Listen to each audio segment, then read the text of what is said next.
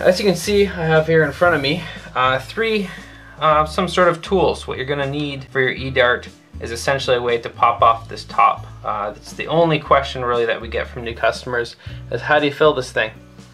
And the answer is quite simple. You just need to find something tiny. You can use a little screwdriver for eyeglass kit. You can use anything really, paper clip, that sort of thing, anything that'll fit inside that hole. So I just, as an example, we got yourself something that'll fit inside this hole, and you know, some sort of a nail, so anything like that. So how to fill this thing is you just pop this off.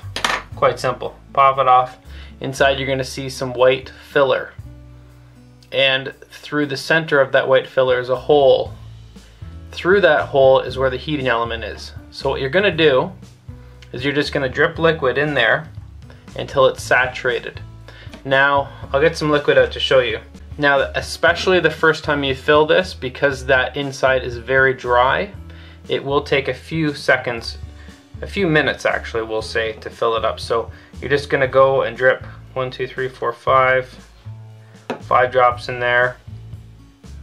Let it sit for a few seconds. If it starts to 1, 2, 3, 4, 5, 6, 7, and now you can see it's relatively saturated. You can let it sit for a few more minutes. You can probably get a few extra drops in there, but typically this will hold just under 1 mil, which is approximately 20 drops of liquid. So a completely empty one will hold, I think it's 0.9 mil, so just under 20 drops, maybe 16, 17 drops. So you can see now it's relatively saturated in there.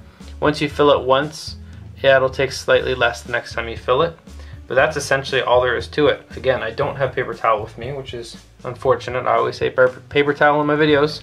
So I'm gonna do what my wife loves and use my t-shirt to wipe off any excess that goes through.